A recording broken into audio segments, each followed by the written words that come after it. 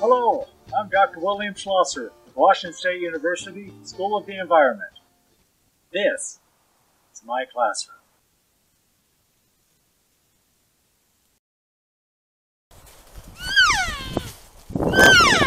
You might remember this scene from 16 January 2022 when the elk herd's lead cow called for a migration move.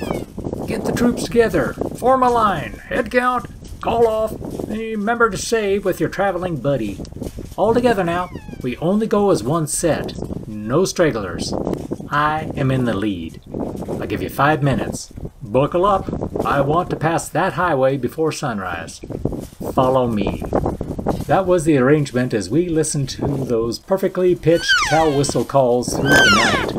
On schedule, the herd of about 90 elk left Kamiak Butte to move into the direction of Moscow Mountain, just 15 miles to the east.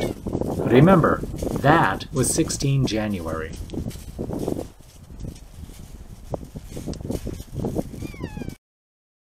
Then, this raghorn bull wandered through the same path as the herd took, but he was a little bit late for the field trip. What?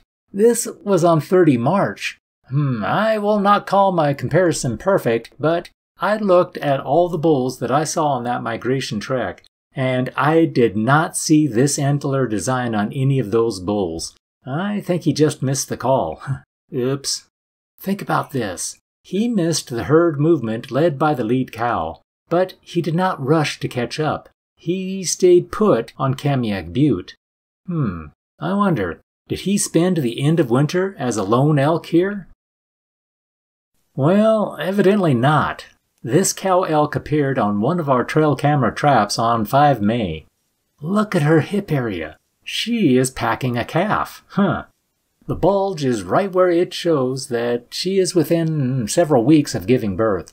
Remember what I said in that previous video that they give birth from mid-May through early June.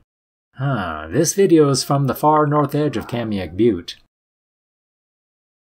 Now, just 15 minutes later, this lady is on the far southern edge of the butte. That is a purposeful movement through the woodland. This is the same place where the lead cow called out the migration move on 16 January. Interesting, but it is also near where that lone bull was passing through in late March. About 4 days later, she appeared on the north-facing aspect again. She is still walking around, making circles on the butte. Looking for something to chew. Maybe looking for some companionship? Well, watch her hips again. The load she packs has moved back a bit. Calving is getting closer. Still, nothing seems to bother her lonesome trek. This trek is continuation of the previous jaunt, only about 5 minutes later on the same morning of 9 May. She keeps moving along to search for a specific place to give birth. I wonder, what makes the perfect birthing place when she is the only elk on the butte? Finally, she steps out in the daylight on 25 May. This is to the far northern reaches of the butte. She looks as though she is not carrying a baby on board logo anymore. Maybe this is not the same cow. She seems to have her ears and eyes open, seeking for something. All of the other videos of our cow were taken at night to make a perfect comparison problematic.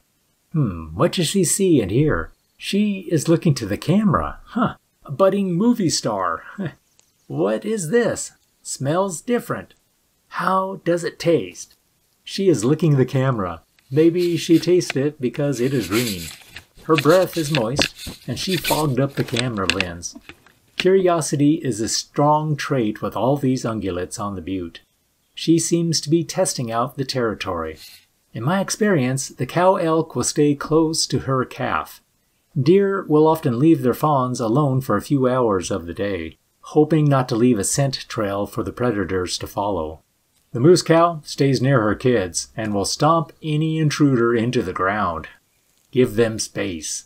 Seems that is good advice for all mothers of the wild.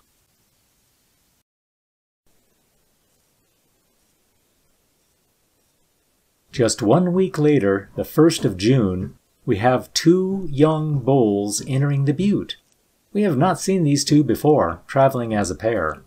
Their antlers are in velvet, telling us loads about the current food supply. The branching of the antlers, this one with 2 eye guards stemming out. That tells us how their diet gives them the energy to convert shrubs into this velvety rack. Last year's spring and summer 2021 was a drought on the Palouse.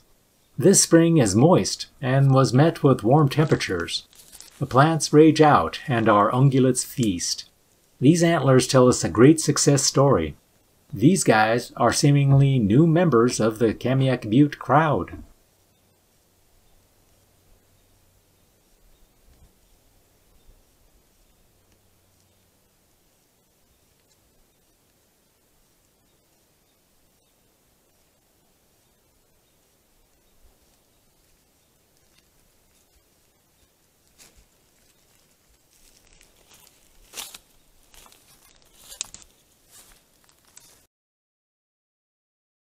Think about the other animals living here. Of course, we have mule deer, Otocoleus hemionus, and their cousins, the white-tailed deer, Otocoleus virginianus. These deer assemble in smallish family units, generally related within a generation or two. They give birth around the beginning to middle of May, plus or minus a couple of weeks. At the same time, just like the elk, these boys begin sprouting their velvety antlers.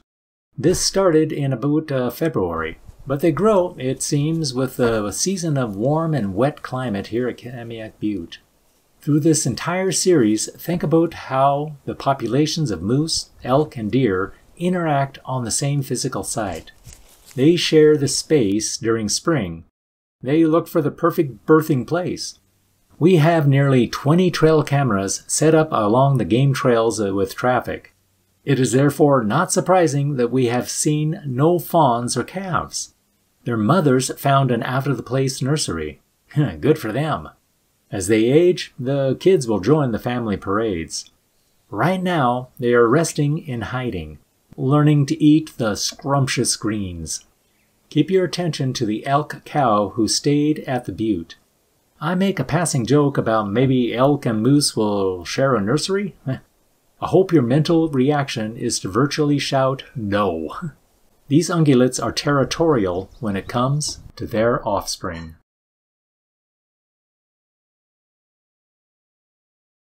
You might walk by a fawn without seeing it. You may see an elk calf right beside its mother. This young cow is a yearling on the same springtime site as our older sister we have been following all spring. We share these videos from the vantage of a camera trap.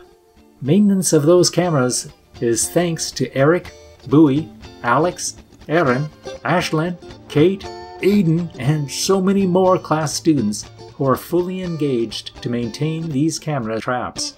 We learn by watching to capture the meaning of animal behavior on this Kamiak Butte laboratory.